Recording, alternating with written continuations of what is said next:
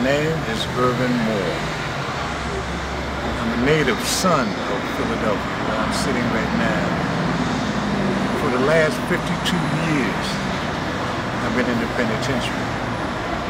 I recently made commutation and was allowed by the grace of God to come back home to my friends, my family, my loved ones. I currently reside in State College, Pennsylvania, where I work for Penn State University, College of Education, Department of Restorative Justice Initiative. And what am I doing? What do I do there? I tell people about the belly of the beast. I tell people about the criminal justice system and the prison industrial complex that plagues us all, that eats our children up alive. From the playground to prison, the cradle to the grave.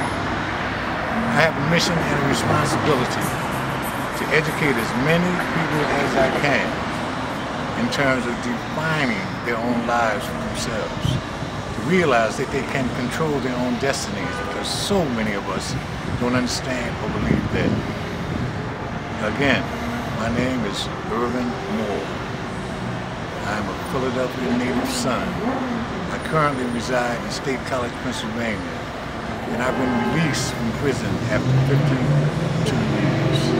I have a story to tell. Listen.